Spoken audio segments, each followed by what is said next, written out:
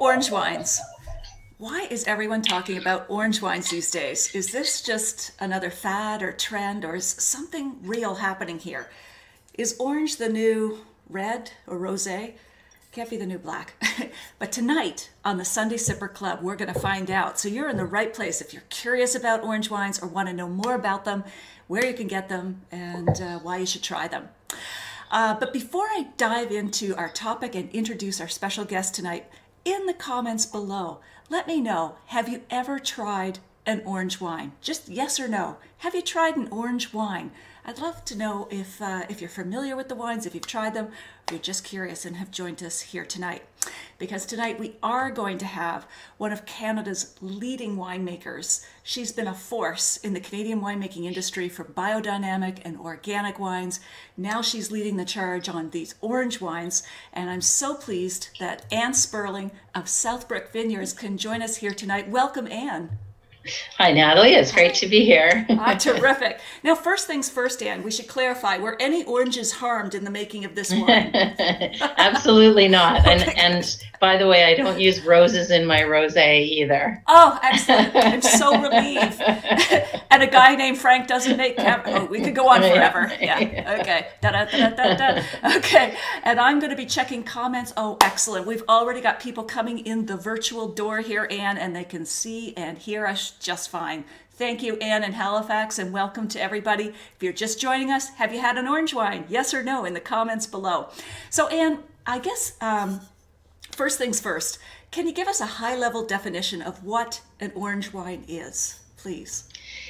So in the simplest definition, an orange wine is a skin-fermented white wine, and especially now that we have a new category in VQA Ontario, that's the main thing that we have to adhere to is that fermentation actually takes place on the skins of white grapes.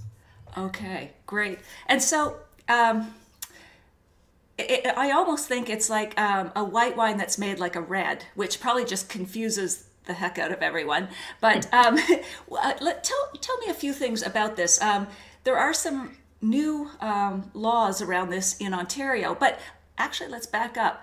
You were the first one to sort of approach the VQA, Vintners Quality Alliance, about forming this group. So tell us about that. When did you do it? Why did you do it? Why did you want to create an orange wine category?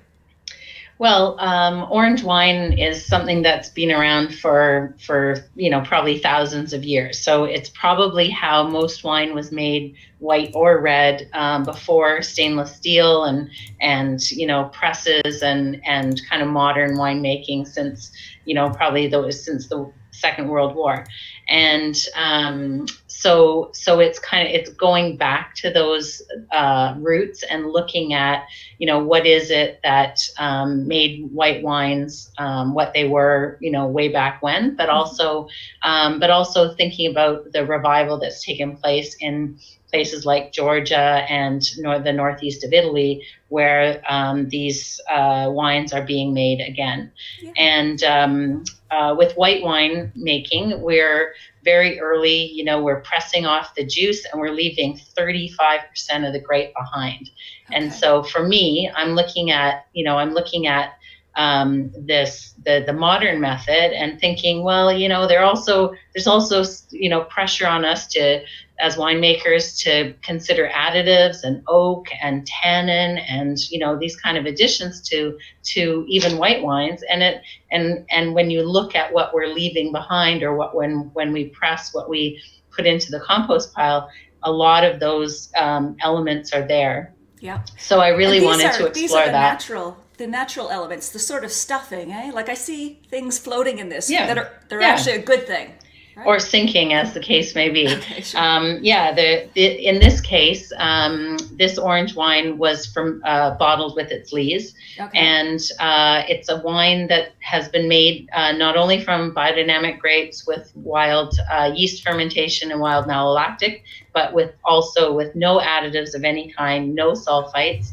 And that little bit of yeast in the bottom there is actually helping to keep the wine fresh. Excellent. So because it has no sulfites, what we traditionally sulfites added, what we traditionally associate as a preservative. How long will this wine last without it? Well, it's amazing.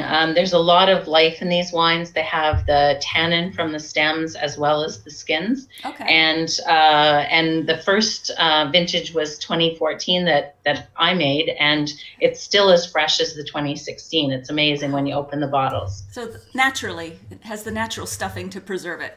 Exactly. Yeah. Welcome, Paul and Patty. Good to see you guys here again tonight. They have not had an orange wine or even seen an orange wine, so this is all new to them. So I had to sort of take a crash course, I have to be honest, like to get up to speed on this and to even ask you halfway intelligent questions. But I'm intrigued. So you talked about it's actually an ancient tradition. You mentioned Georgia. I've heard that Armenia used to do this as the traditional white wine method of making white wines for 8,000 years. So, and then we sort of moved away from that maybe 40 or 50 years ago with white wine making, went to stainless steel, took out all of the, the grape skins and everything else. So why the revival now? I think it goes along with some of the standardization of wine, or the criticism that wines are becoming uniform no matter where they come from. Mm-hmm. And so at Southbrook, because we put so much effort into our vineyards and expressing our terroir, I wanted to, dig deeper in that regard. So this wine that we're exploring tonight is made from the Vidal grape, and that's one that everyone knows from ice wine. Yeah. And those amazing skins are important for allowing the grapes to hang late into the season until everything freezes for ice wine making. But in fact, there's a lot of flavor that's locked up in those skins that when you make just a regular white wine, you don't really get into that. And that's really, I thought, this here, we call that a terpenic variety, where a what variety, sorry? Terpenic. So terpenic. There's terpenes that are precursors to aroma compounds that are locked in the skins. And if you don't soak the skins, or in this case, ferment the skins, you don't really get the full potential of the grape. Wow. So I really wanted to dig into that and get more from this common grape that, it's kind of our native variety, and I wanted to understand it better. Yeah, it's a tough little grape. As you say, it can survive winters to make ice wine. And so it has also been viewed as a workhorse kind of grape because it's so tough. But you're right, it would contain a lot of these, as you call precursors. Does that mean aroma in potential that will eventually be released into the wine?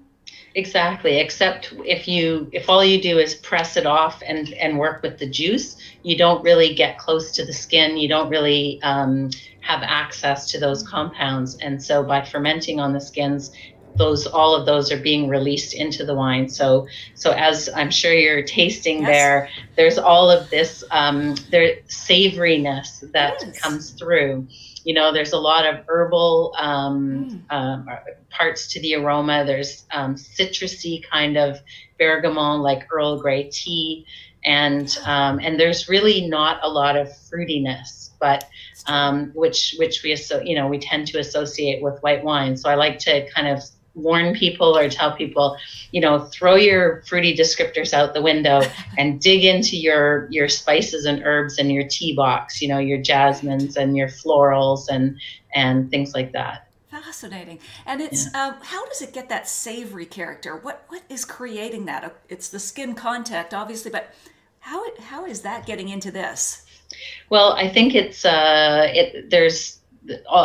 completely fermented. So there's, fermentation by yeast, there's fermentation by malolactic bacteria. There's probably a little bit of Brett in there as well. What's Brett? For those who don't know, Brettanomyces is what, or Brett? Brettanomyces is it's another yeast It tends to be associated with kind of some earthy, barnyardy kind of notes that it's kind of famous in Burgundy and other reds, Rhones, and things like that. And some people call it a fault, though, right? Yeah, it depends on it. It can be if it overtakes the wine, but if it's there as a subtle, so the Brettanomyces yeast they're acting on sugars that Brettanomyces is acting on sugars that Saccharomyces can't access. Okay. So they ferment a little bit. They make the wine a little bit more dry, and but they also have the compounds that are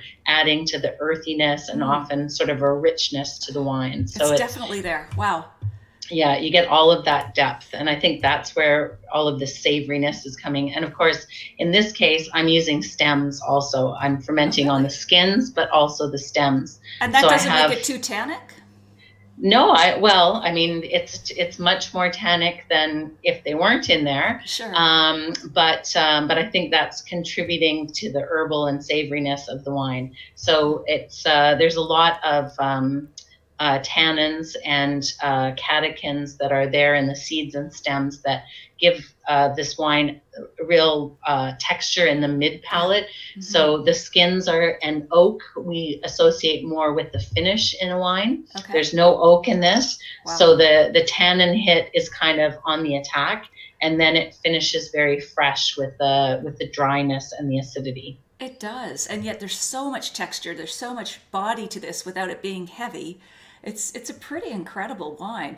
And we just practically speaking, we can only get this from the winery. Is that right? Or at this point, yes, it's available at the winery. We ship, of course, so we can ship to anywhere in Ontario, no problem, and we ship to many places in Canada. Sure. And of course, we have restaurants that are that have been able to access this wine for like a year and a half now. So now that it has VQA, we just can kind of proclaim it a little further and a little wider. So right. Yeah. And are you noticing any restaurant wine lists now adopting an orange wine category, or at least some more orange wines? Are they kind of lumped in with white wines? What are you seeing in restaurants? Yeah, I think we're seeing it standing apart. And I think it's the restaurants that include orange wines on their list often are very connected with the food community, the local food producers, and it's a really interesting flavor profile, that savoriness that we don't always delve into. So the restaurants that are supportive are also, very connected to what they're doing. Absolutely. I would think that savoriness would lend itself to even a steak or anything sort of caramelized or with that savory character they call, do you say umami? Yeah, umami. Yeah, exactly. Yeah. Exactly. So working with meats, it kind of enhances that meatiness. But like in the spring, we were serving it with asparagus and poached egg on a noodle kind of base, and it was really lovely. And but you can put it with barbecue, the sauces, the pulled porks, and those kind of things too, because it kind of cuts through some of the greasiness, some of the sweetness in the sauces, and really freshens your palate again. That's amazing. I actually want to go and just try it right now. But really, you're making me hungry, which is good. But when I think of eggs and asparagus, especially, two of the biggest, toughest foods we associate in terms of wine pairing, they have these natural compounds themselves that really tend to smother or kill or clash against wine. So it'd be really interesting to try an orange wine with those. And of course, any other fermented foods, so salamis, prosciuttos, cheeses, a wide range of those kind of things also are just automatic natural pairings for orange wines. Awesome. So Bruno Rebello de Sousa says he's produced one orange wine this year with an Italian grape variety. Bruno, where are you logging in from? I assume you're in Italy. But let us know. And if you're just joining us here on the Sunday Sipper Club, we're talking about orange wines, natural wines. We'll get to some of Anne Sperling's other wines. She's from Southbrook. She has a vast history, very prestigious history in the winemaking industry here in Canada, a leader in biodynamic and organic wines. So she has a lot to share with us tonight. So Anne, one of the things I was reading about orange wines is that some people question if they mask the terroir or the typicity of the grape or that sort of thing. That seems to be one of the counter arguments that I come across when it comes to orange wines. How do you respond to that? Well, I think that once we learn and understand these wines as well as we know our reds and our whites from the region, we'll start to recognize specific traits. But I know when I was looking at what we grow at Southbrook in the way of white varieties and which ones might lend themselves to this process, because of course after the fermentation, after the malolactic, and because I wanted to set a really high bar for myself in making it a natural wine, I'm not able to adjust the acidity or bring the pH down into a lower range or things like that. So I wanted something that, you know, based on our vineyard, not just the varietal, but that would, you know, result in a balanced wine after all of that. And I think that, you know, terroir is coming through in that way, in the kind of the natural harmony of the wine. And so it's just going to take us some time to be able to recognize it. Sure. And you're using more of the grape. I mean, you're not throwing away the skin. So perhaps exactly. It's even more representative as opposed to less.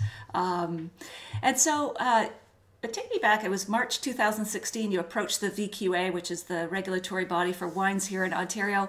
At the time, you were making an orange wine, but you could not label it anything other than Product of Canada and could not put VQA on it, our symbol of quality and standards.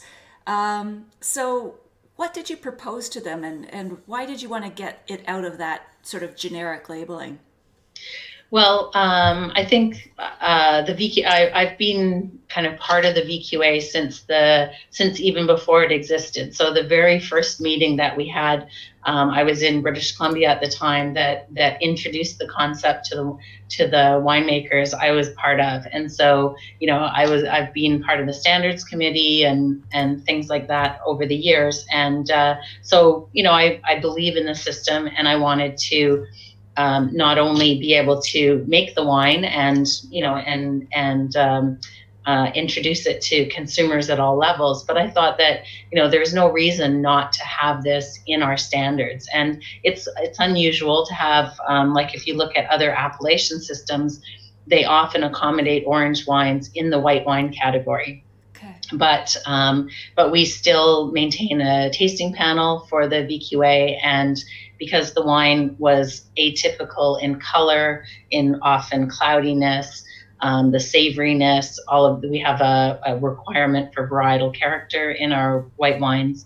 And so many of those things were making it difficult for the tasting panel to approve the wines.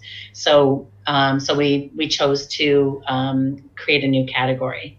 And so it was a bit of a steep learning curve for many of the parts of the VQA system, but I think it demonstrates that, you know, that it is an evolving thing, and so we were able to put some standards around it, and now, you know, we're among the very few appellation systems in the world that recognizes orange wine separately. That's awesome. And you were the first to establish that. Paul has a question. With the residual sugars and yeast, do you experience a second fermentation over time? So this is completely dry in every respect. So okay. there isn't any residual sugar. Okay.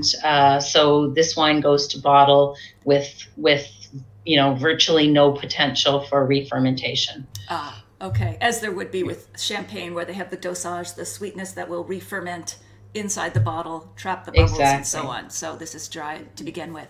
Good question, Paul. Yeah.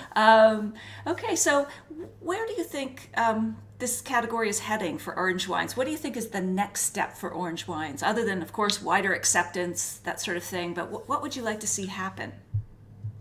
Well, I think that there's a lot of regionality happening. I'll kind of use that word with orange wine. So producers are digging into their heritage varieties, and I'm thinking internationally, but they're taking these small batches and they're selling them at their local restaurants, and it's a really great way for consumers to engage with the local agricultural community. And I think that's really what I'd like to see happen with orange wines is, lots of small batches and lots of engagement at a really foodie level, like right there, with your plate of whatever, your local fresh vegetables and locally raised meats and things like that, and to really kind of start thinking about winemakers as farmers and as people that are making their meals more interesting. Absolutely. And you refer to yourself as a wine grower. Yeah, Is that yeah, correct? Yeah. exactly. Yeah. Yes. But it's really, it's the engagement with consumer. I think that we have some barriers to that with, a big organization like the LCBO, distributing our wines and making it more distant from the consumers. And sure, it's more convenient for everyone, but at the same time, I think we want to, engage and realize, that our wine and our food are coming from our local agriculture. Absolutely.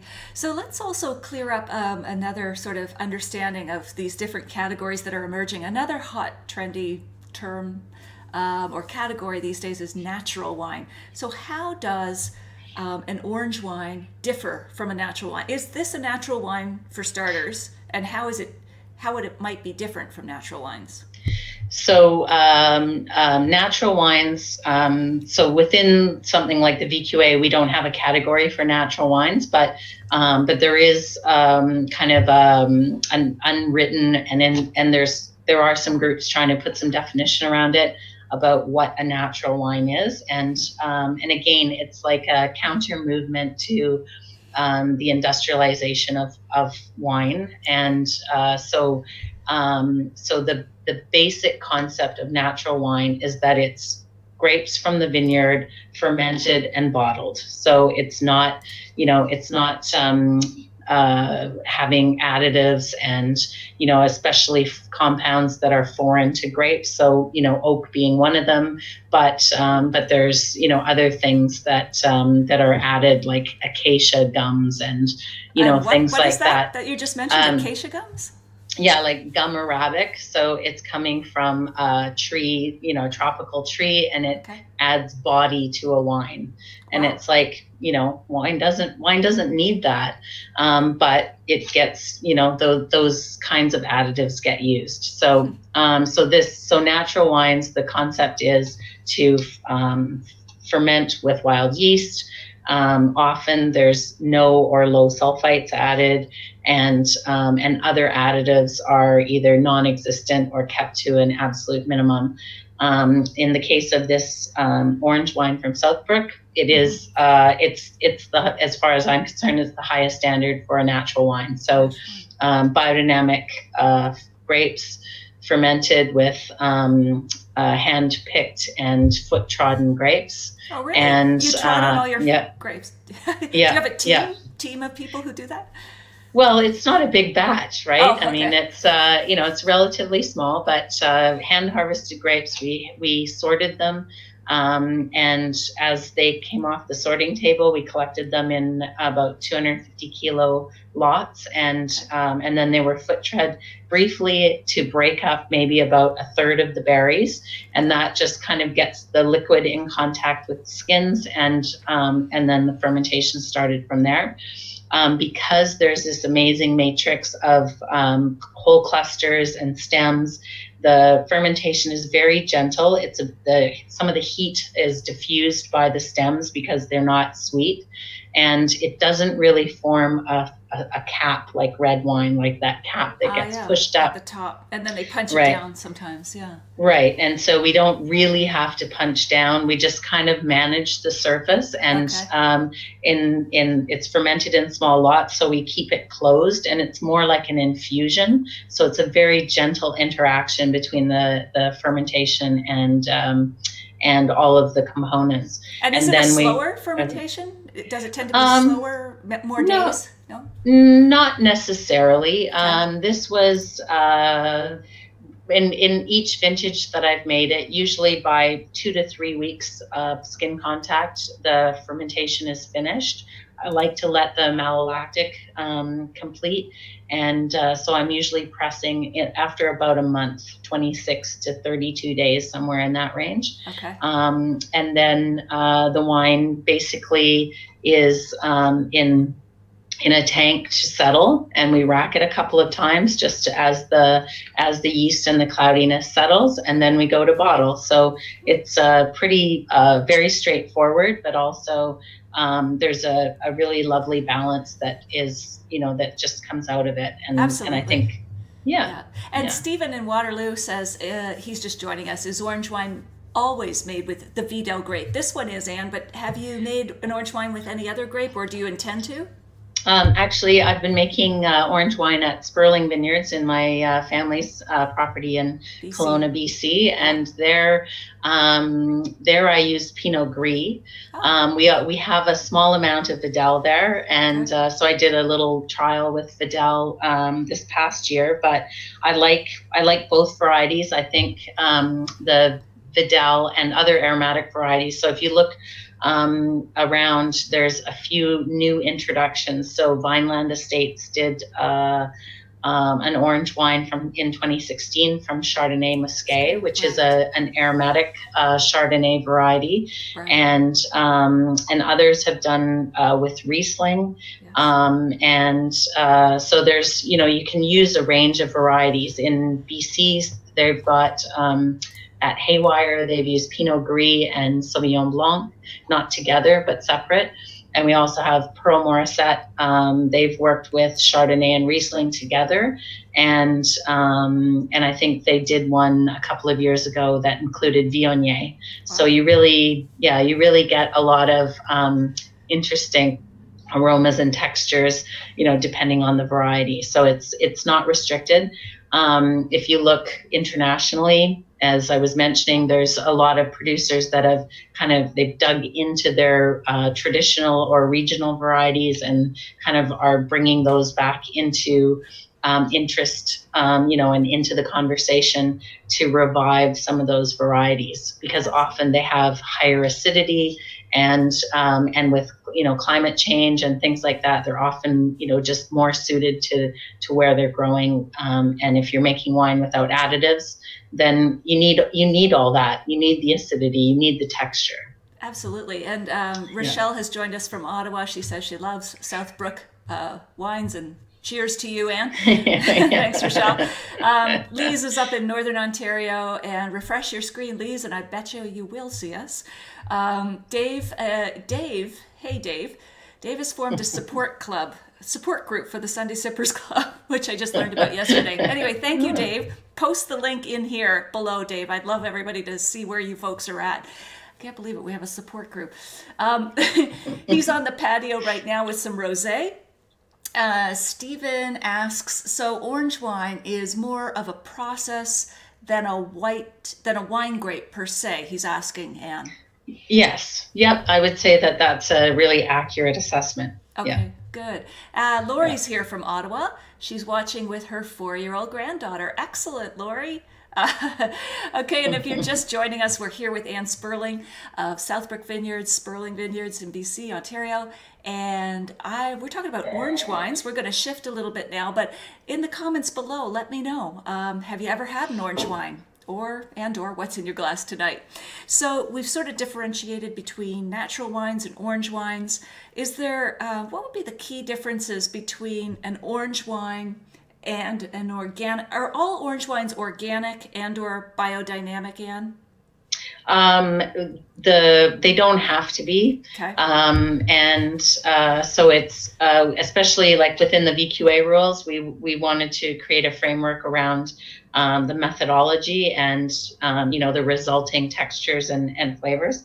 Yeah. So we didn't restrict it to organic production, but we're seeing, kind of more of that, especially with, producers that want to make the wines natural. Okay. Sorry, I've got a fly in there. I think it's that same fly as when you did the teaser video. Yeah. You have trained a higher breed of fruit flies because they're natural. Yeah, maybe. They survive anything. That's great. They only drink orange wines, though. All right. So we have talked about orange natural wines. Of course, you have a premium line of organic biodynamic wines with Southbrook. Let's shift gears, although we'll still take questions on natural and orange wines. On this line you call Seriously Cool. Maybe give us some background on what these wines are, why they got named this way, and how they're different from the orange wines. Okay. Seriously Cool, we have a red blend, really approachable red blend. We have a Chardonnay and a rosé, which is a blend. And what we wanted to do is create a place for organic growers whose vineyards were in transition. So that means that during the 3-year period that their vineyards would be farmed organically but not yet certified, we need a place for those grapes because we want to support those growers through that time. But okay. And so that's really the origin of this. So we felt that we could make them broadly available through the LCBO. We could make them, delicious and approachable wines, and that they would, help us to work with growers who are soon to be organic. So it's literally like a farm team. So that before they get up into exactly. the big leagues. Yeah. That's great. Yeah, no, that's a really great analogy. Yeah. I love the fun sort of labeling, the lots of color. Of course, the cool is associated with the cool climate and the cool method of winemaking. Maybe talk a little bit about that. Yeah, so Seriously Cool, I mean, the labels, you've got 3 bottles of 3 different ones, but yes. In fact, each label series has 3 designs. So when you see it on the shelf, you're going to see, like, so for example, here's the red, one of the reds that I have. Right. And the rosé, there's one of the rosé labels. So you can see they're really fun and colorful. Yes. And our label designer has a personal project that is meant just to bring joy.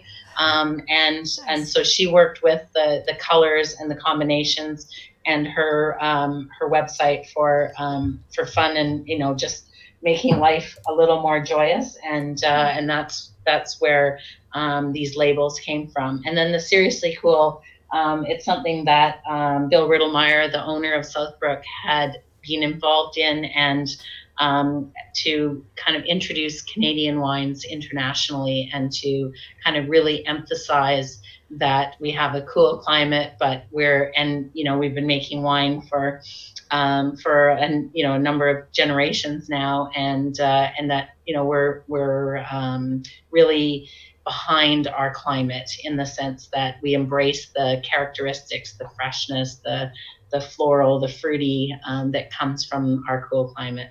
Absolutely. So Stephen is still fascinated by the orange wines. He's saying, okay, so orange processed versus orange wine on my label may be more helpful to consumers. Agree or disagree? Okay, so Stephen, I'm not sure if I understand, but Anne may get more what you're saying here. Having orange processed or orange wine on the label might be more helpful to consumers. Do you have any comments on that, Anne? Well, one of the things that we felt was important at the VQA level was to use the term skin fermented white. Okay. And so the label that I think the label that you have and the label that I still have, it's our old label. So you can see it says orange wine, and Yes. There's no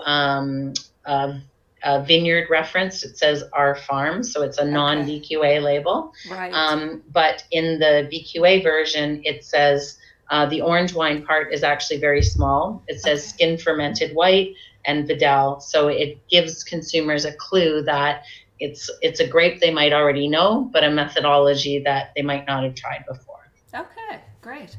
And you may also put, is it optional to put amber wine as well on the label? Yep, amber or orange can be used as synonyms, but the skin fermented white has to be there. Okay, skin fermented white. Okay.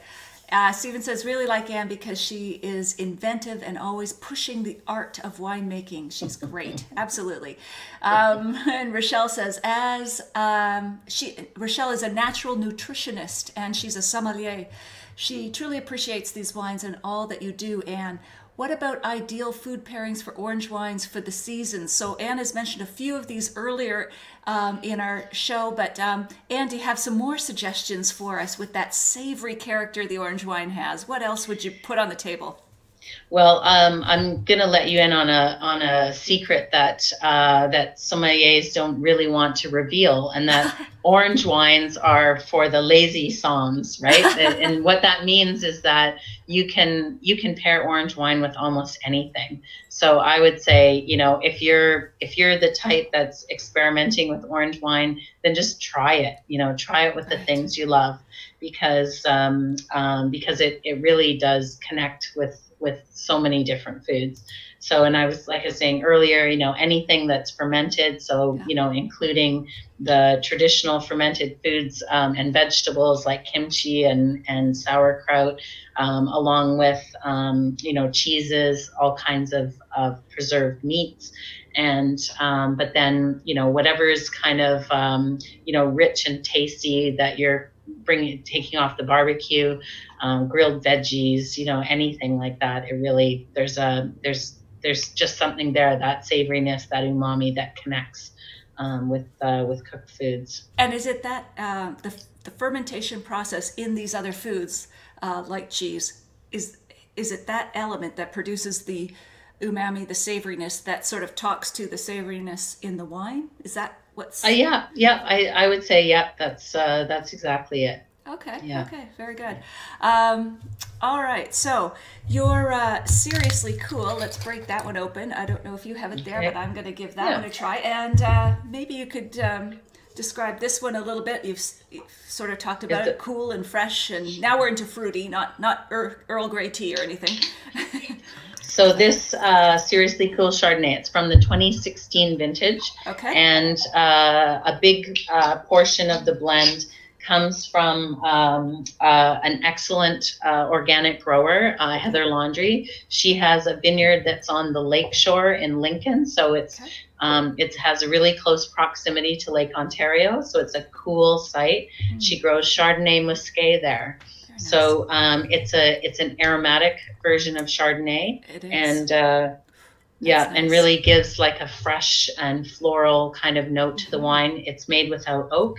And it's quite soft on the palate, so it's dry, just slightly off dry. There's about 4 grams of residual sugar there, but because the acidity is quite soft, it's very approachable. Yeah, it tastes dry and very floral. Not almost as floral as a Riesling, but not quite. It's quite expressive for Chardonnay, which I associate more with the blousy, buttery, whatever when it's oaked. But it's interesting that you note the vineyard grower in your description. It reminds me of great restaurants, and on their restaurant list they'll note their local producers, who provides the mushrooms and who, you know, where are they getting all of these ingredients. So this is lovely. And The price point of these seriously cool wines is around. They're $14.95. Oh, that's good. Yeah. That's good. Are they Yeah. available across Yeah. Canada or just in Ontario right now? They're just Ontario. Okay, but you would ship them, would you? Yes. Yeah, Yep. We you can can ship ship from the winery for sure. Okay, perfect. Yeah, and the LCBO carries them generally in Ontario. Okay, terrific. Yeah. Okay, so there's a bit of a latency with the comments. So, but I do want to acknowledge. Paul is asking if you know of any U.S. winemakers making orange wines, Anne. Well, actually, during the I4C, there was one of the producers from Sonoma, a producer called Scribe, and Okay. they're making an orange Chardonnay. And in fact, the variety that kind of got them started on the skin fermented part was actually a Chardonnay Muscat, Oh, and they felt that the wine was maybe lacking a bit of structure, and so they went deeper and deeper into the skins, into the stems, and then it sort of became a thing for them. So they use regular clones of Chardonnay and the Chardonnay Muscat now, but that was really a fun one to try at the I4C 2 hands ago. and I4C, just for those who don't know, is the International Chardonnay Cool Climate Festival. I probably got the words jumbled. Yeah, celebration. Yeah, celebration exactly. that happens in Niagara every year in late July. And Yeah. everybody, there are a lot of winemakers from cool climate regions making a cool climate Chardonnay in that style that come, and everybody shares the wines, and there's events and tastings and everything else. So that's pretty cool. Anyway, there we go.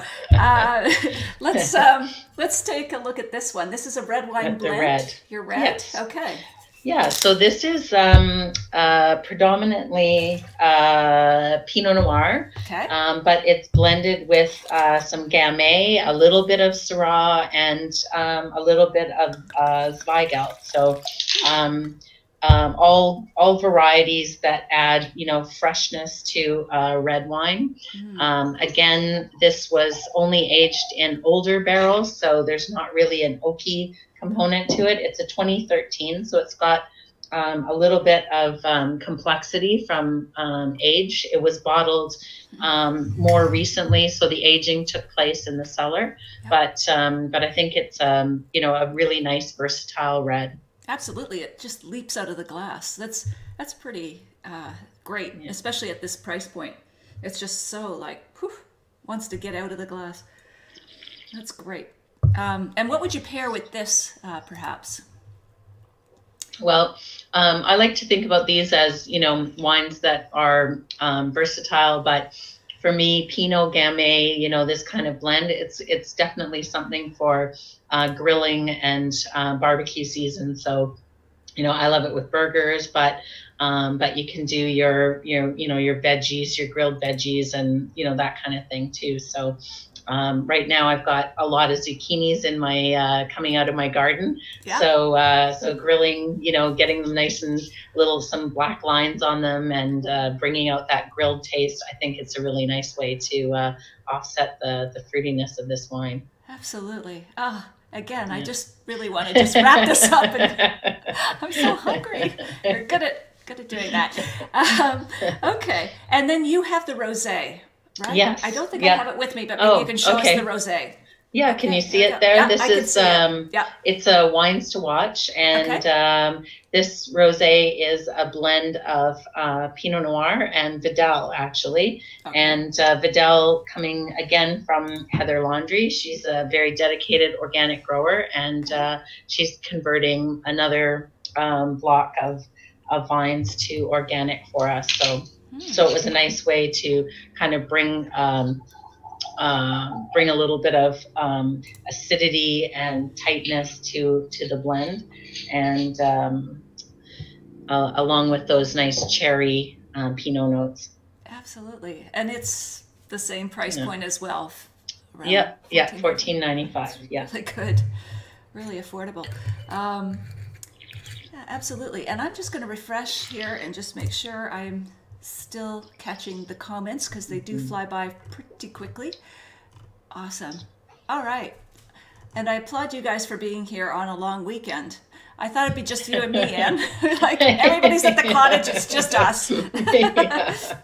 But a lot of people have told me they're going to catch the replay afterwards, which is the beauty of Facebook Live. So Anne, is there anything that we haven't covered that you'd like to talk about, whether it's associated with orange wines, natural wines, the cool wines that we just covered, or anything else that you'd like to share with our audience before we wrap up tonight? Well, I guess I know I've mentioned the I4C, and that event has come and gone. But what was really wonderful about that experience, once again, is putting our wines side by side with equal and great producers from around the world, Yeah. And really being able to see the how well our wines perform, but that we have these delicious wines and these great wines that we're making in the Niagara region, and they stand with the best in the world. So they do. It's nice to just kind of make that point that we're proud of what we do, and we've got a lot as Canadians to be proud of, for all our winemakers. So absolutely, and we are so proud of you, Anne. You stand shoulder to shoulder with the best worldwide. You're a real leader, an innovator, a pioneer, and that's why you're the first guest I've had here for the second time on the Sunday Sipper Club. We really appreciate your time with us tonight. Thank you for the gift of the wines you've given us and produced, and we're looking forward to following your progress and what you do next. Because you keep us on the leading edge of wine and of taste. So thank you so much for joining us this evening. Yeah, cheers. Okay, cheers. And folks, I'm going to keep going here, but Anne will bid adieu to you, and good luck. Okay, thanks. Bye-bye. Good night. Good night. Okay, folks, I'm going to stay online here a little bit longer just to wrap up for tonight. I know it's a long weekend, so I do appreciate you being here. Stephen, Niagara rocks. Yes. Yay. Okay, guys. And, I just want to mention while we're here on our own, I recently received this as a sample. It's from BC. It's an orange wine, and it says rhymes with door hinge. And then I just want to show you kind of what's come in lately. This Pixie wine, but I think it's a rosé. I don't think this technically from Rose Hall Run, I believe it is. Yeah, is an orange wine. But I got to tell you, this is really interesting, very savory, as Anne was saying, almost like tea leaves and that savory bergamot character. So I just want to share with you who and what is coming up for the Sunday Sipper Club. So next weekend, we have Kevin Broch. Hopefully I'm pronouncing that right. I will get it before we bring him on here. But he's been on the Food Network a lot. I think his show is called The Thirsty Traveler. So he deals with a lot of different types of drinks, not just wine, but he's got a wealth of experience because he's a world traveler and he's gone to the places that make different types of wines. We'll focus on the wines with him. Then on the 20th, we've got Norm Hardy. And I know a lot of you are fans of Norm Hardy from Picton, Prince Edward County. He does make an orange wine, by the way. So we'll find out what's up with Norm. The 27th, we've got Caroline LeBlanc from Torres Winery in Chile. So if you're a fan of their wines, or I should say Spain, but they also have a winery in Chile. Let's see, September 3rd, it's escaping me. Then it's Lara Catena. She's an emergency room doctor in San Francisco, Dr. Laura Catena. And in her spare time, she runs a winery, several wineries with her father in Argentina. Catena is kind of the first family of wine in Argentina. And then beyond that, we've got the wine economist. We've got Laura Werlin, who's a world expert in wine and cheese pairing. We've got so much coming up this fall for you on the Sunday Sipper Club. It's going to be amazing. Some of you loved my chat with Paul Mabray on social media and wine. I did that 3 years ago, and that post still has life.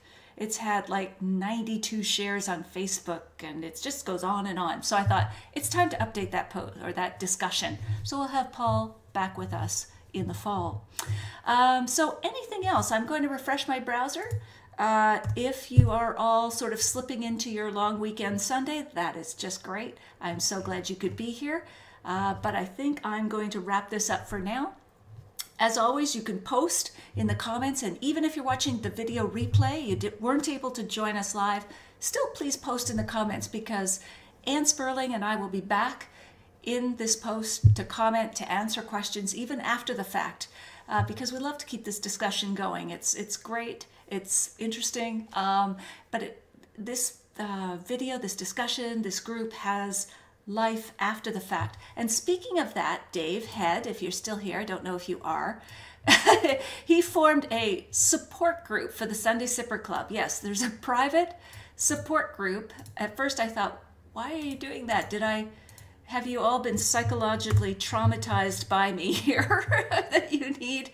Look, I just posted it, and it even has its own visual. So you can ask to join the Sunday Sippers Support Club group on Facebook. I am there, so I will see if you're posting what you're posting. But apparently it's just a group, sort of an after-party group that likes to gather or be connected that way.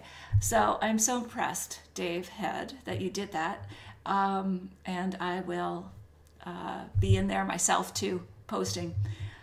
Stephen, you're welcome. Excellent. He's off to grill some shrimp. So yes, I've got to grill something with this wine, this fabulous wine. Oh my goodness. So good night. Have a great long weekend, folks.